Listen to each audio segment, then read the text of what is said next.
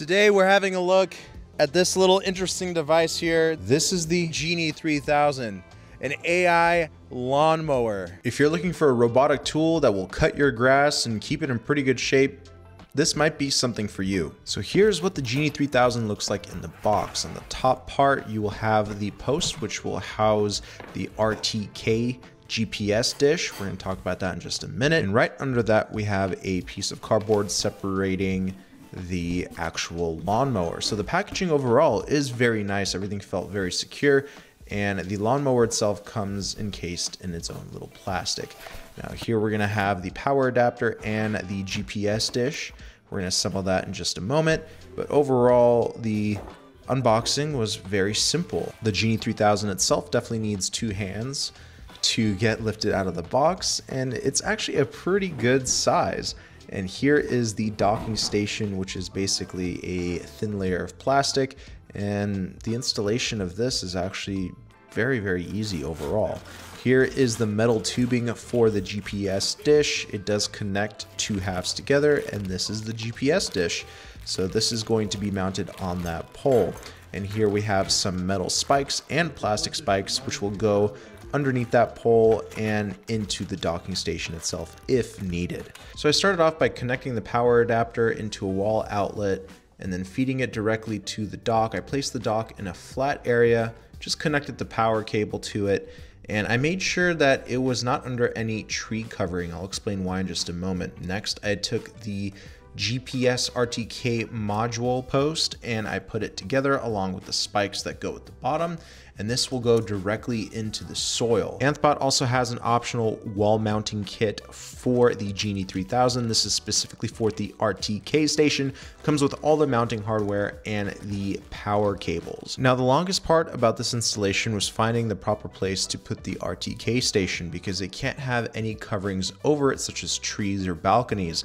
So this was a little bit of a trial and error process for where to stick the RTK station. I tried about 3 different locations in my backyard, but in the app it helps guide you on the proper place and where you should put this RTK station. So again, it only added about 10 minutes to my setup time, but still not a big deal. So here I'm just putting the mounting post directly into the soil. Now I'm going to take the RTK dish, screw it onto the top of the pole, make sure it's good and tight, and then I'm going to connect the power cable to the dish. And now I'm going to connect the dock to this dish. Basically, the docking station only has 2 connections, one going to power and one going to the RTK dish. Now I'm placing the Genie3000 into the dock and let it get some good charging in. We need to make sure that the RTK signal is solid green. Right here you can see it's blinking. And now we're going to go to the cockpit of the lawnmower. We're going to press down the power button. It's going to boot up. It's going to ask you for a security pin to start up the lawnmower. The 4-digit pin to initialize the lawnmower is a 000. You're going to use the Mo button and the Home button to input those numbers. Here's a look at the ANTHBOT app. It's very simple. We're going to start off by creating a map of the lawn. Otherwise, the mower will not know the boundaries. So we're going to start off by creating a new map. And prior to this, you want to make sure that your GPS signal is good on both the RTK dish and on the mower itself. All the instructions are right there. It's going to do a little self check before we start going. When you first set up your lawnmower, you will connect it to your Wi-Fi and Bluetooth signal on your phone. The app is asking us to create a boundary of our lawn. So we're going to use the 2 onboard joysticks to help guide the mower around the lawn. On the top right corner, you can also enable the auto mapping feature, but for the sake of this lawn, I decided to do it manually. So when setting the boundary, again, I'm using the onboard digital joysticks and I'm just following the AI lawnmower and just creating a very accurate boundary. Now you can see the lawn has some curves. I do overlap them just to make sure that the mower cuts the grass just on those curves, so that way it doesn't miss any spots. So keep that in mind when creating your lawn's boundaries. And once you're done, and once you get back to the docking station, the robot will automatically detect it and it will start docking and recharging, and it will be ready to cut your grass. So here's a closer look at the Genie3000. In the front, we have 2 cameras which help out with obstacle avoidance, and there's also an LED light for low light situations. And we have 2 cameras, one on each side of the mower for obstacle avoidance. And here's a look at the mower upside down. It's powered by 2 guiding wheels up in the front and 2 powerful drive wheels in the back with studs, so it can travel through thick mud and dirt, and it can go up pretty steep inclines. Now, simple enough, this mower just uses 5 sharp blades attached to a spinning disc, which moves up and down, and that's how it cuts your grass. It's that simple.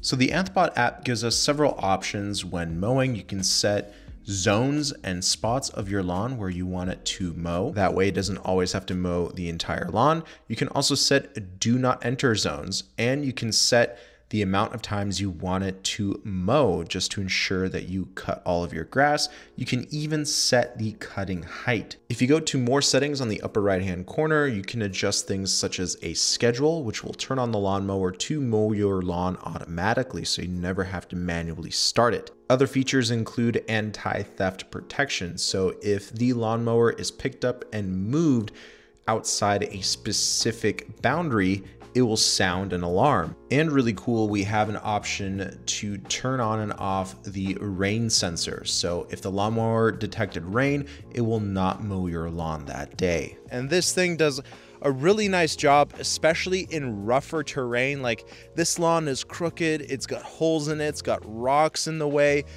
and it has state-of-the-art obstacle avoidance, and it avoids places where it thinks it's gonna get stuck, or if it's just gonna simply hit something.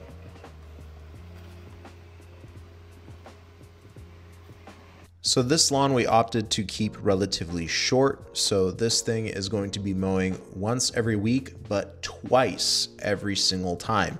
So that way we ensure that it mows all of the grass and keeps everything nice and freshly cut. A huge perk about the Genie3000 is how quiet it is. Compared to traditional gas-powered mowers, it's just a night and day difference. I don't have to wake up early to the sound of gas engines or the smell of gas itself. Electric is the way to go. So if you're trying to make your life a little bit easier, you don't want to spend as much money on hiring professional landscapers, then consider getting yourself one of these Genie3000s. It's a great little AI machine that helps keep your lawn in pretty good shape. So if you're interested, check out the link down below. Let me know what you think about it in the comment section, and I'll see you in another video. Peace.